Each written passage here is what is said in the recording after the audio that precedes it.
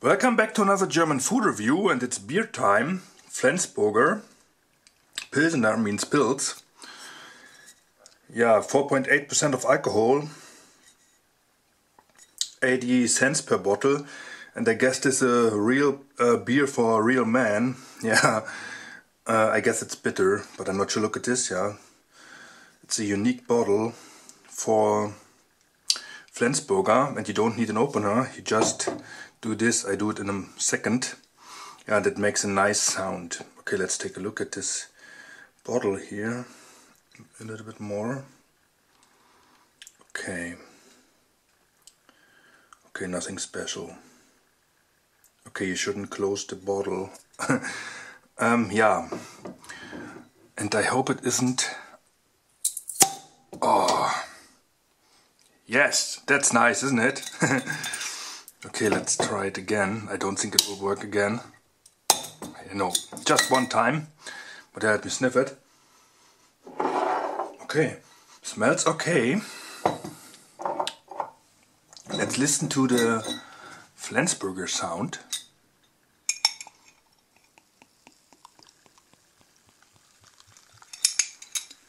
Yeah, no proper beer glass, I'm sorry. That's how it looks. Looks really light. A lot of foam. I don't like foam. Let me sniff it. Yeah, smells really light. Okay, but yeah, let me do this here. Oh, it's the wrong way. I'm sorry. That's not correct. That's the correct way. Okay, okay. Yeah, very light smell, and I will try it. But yeah, it's bitter. But yeah, it tastes like beer. Really bitter beer. It's not bad. But yeah, you need to like this. Yeah, I don't think this is a beer for women. For the normal woman.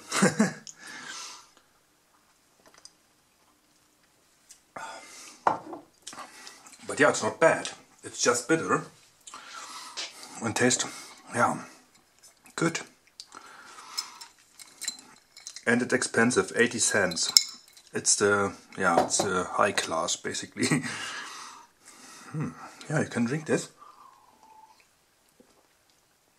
It's not really heavy. I think you can drink a lot of this beer. Oh, yeah, it's really, really bitter. Ooh. Yeah, but otherwise it's good. Yeah, thumbs up for Flensburger. But yeah, you need to like bitter beer. Okay, thanks for watching. I continue in German. Ja, heute gibt es hier Flensburger Pilsener. 4,8% Alkohol, halber Liter. 80 Cent die Flasche, also spielt schon in der oberen Liga mit. Und leider geht dieser Plop nur einmal. Und ich habe nur eine Flasche. Aber wir können es doch mal probieren. Ja, geht jetzt nicht mehr. Geht nur einmal. Ja, das ist eine extra für Flensburger hergestellte Flasche. Das sieht man einfach hier an diesem Namen. Sehr schön. Also muss sie sich ab und zu mal verkaufen. Ja. Und wir können noch mal ein bisschen zuhören hier.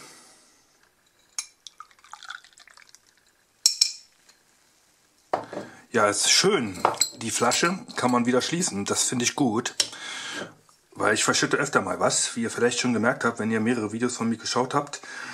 So kann ich nichts verschütten. Ja. Zum Aussehen sieht ziemlich light aus. Wie Beck's Gold. Ein bisschen, ja, so hell wie Beck's Gold. Und so schmeckt es aber nicht. Lasst euch nicht täuschen. Riecht wie ein schönes Bier. Wie ein Pilsener, ja. Und wenn ihr kostet, schmeckt es sehr, ja, bitter. Die benutze ich einfach mal, weil jeder damit etwas anfangen kann. Man könnte natürlich auch noch schönere Wörter benutzen wie herbwürzig, aber könnt ihr mit herbwürzig etwas anfangen? Oder frisch, ja, wie etwas frisch schmeckt, ist okay. Aber herbwürzig ist irgendwie lala und bitter, damit kann jeder etwas anfangen. Deshalb benutze ich bitter. Das hier ist bitter, aber nicht schlecht oder so, schmeckt halt nur wie ein sehr würziges, bitteres Bier. Das solltet ihr mögen, ansonsten solltet ihr einen Bogen um Flensburger machen, ja. Das gibt's auch in so einer schönen kleinen Flasche, 0,33, ja, perfekt für unterwegs. Ja, ansonsten ist es gut. Ich bin nicht so der Freund von bitteren Bieren, ja, nur eine Ausnahme ist Astra, aber das ist hier auch nicht schlecht.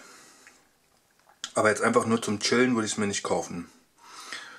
Da kaufe ich mir lieber ein Lightbier, so wie Beck's Gold. Ja, kein amerikanisches Light, sondern so Beck's Gold Light. Okay, als Rating gibt es trotzdem einen Daumen nach oben, ist kein schlechtes Bier. Ihr solltet halt nur bitteres Bier mögen. Dann werdet ihr dieses Bier auch mögen. Alles klar. 80 Cent habe ich schon gesagt? Ja, glaube schon. Gut, vielen Dank fürs Zusehen. Bis zum nächsten Video.